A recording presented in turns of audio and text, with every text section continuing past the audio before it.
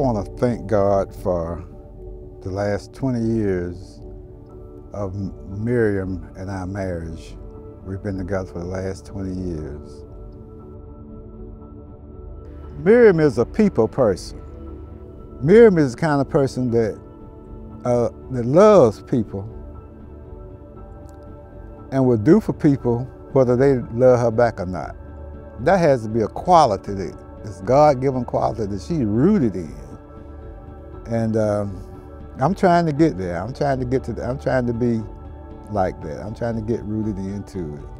I think, Miriam, that you have gotten a lot of your love and affection for people from your foundation. I knew your mother, and I knew the type of love and affection she was.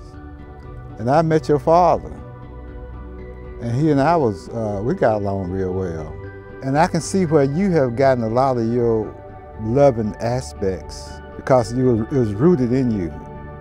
And that is why I think we was probably rooted for each other from the beginning. And God placed us together because he knew that I was going to need you. And he knew that I could rely on you. He knew you was going to be the best woman that I've ever had. And it's been great, and it's been wonderful. I'm glad that you was directed to me. So thank you, Miriam. Thanks for these 21 years.